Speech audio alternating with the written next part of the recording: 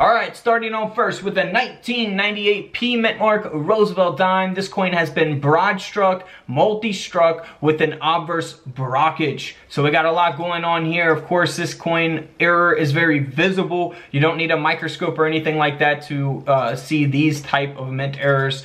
But this dime did end up selling for over $160. As we move on here to a 1998 P mint mark Roosevelt dime, this has a clip error. Now, some can be much smaller than this. This is a very large one. Some of them can take up a large portion of the coin like this.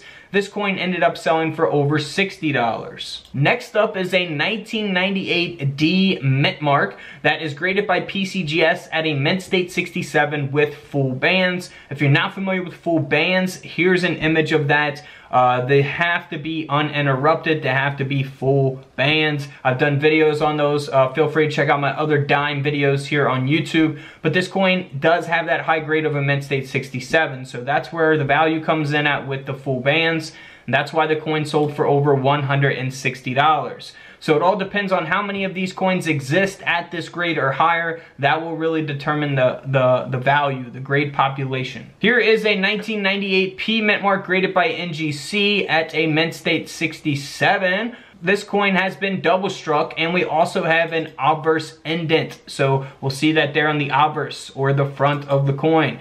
And then here on the reverse, we'll see the error as well. This coin here ended up selling for over $180. Moving on to a 1998 Roosevelt dime. This is the P mint mark. It was double struck. It's been broad struck. It's got an obverse indent. All kinds of stuff going on here. That is crazy. This coin here sold for over $370. Moving right along to a 1998 that has an obverse die cap. Some die caps won't be extreme as this. You can look for them on all kinds of different coins, not just Roosevelt dimes. They take place on all kinds of different denominations. But this coin did end up selling for over $400. Of course, this is not going to fit in a coin roll, but I have to throw it in here since it's a 1998 dime. Now, here's a 1998 P mint mark. Again, this has a very, very high grade. The coin grading scale only goes up to 70, 70 being the best. This is at a 69. It's also got the full torch. This coin here sold for over $640. Moving on to a very extreme type of mint error. Look at that. Definitely not finding these ones in coin rolls.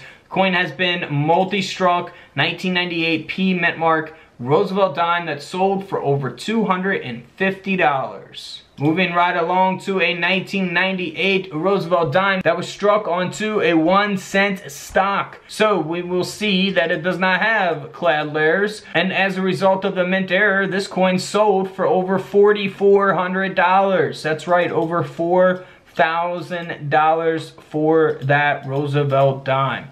Now here is the proof dime. Proof coins are different than business strike coins. If you type in proof coins couch collectibles here on YouTube, you'll find my videos on those. They're going to be much more detailed, have mirror-like finishes. They're not intended for circulation. They're sold basically in sets for collectors and whatnot. But this coin has a perfect grade. It does not get any better than 70. This is graded at a proof 70 ultra cameo, and that's why the coin sold for around $70. So they're not super valuable, and it's going to be very hard to get this grade. So not really worth grading those coins or taking them out of your proof sets and trying to grade them just for a $70 coin. After you pay to get it graded and all that stuff, you're not really making any money on that. But also, we have a proof coin that is silver. The last proof coin that we looked at was not silver, so keep that in mind. There's going to be a non-silver and a silver for 1998. There are other years that are like that as well. So this coin here also has the same grade, proof 70 ultra cameo. This coin here ended up selling for over $55.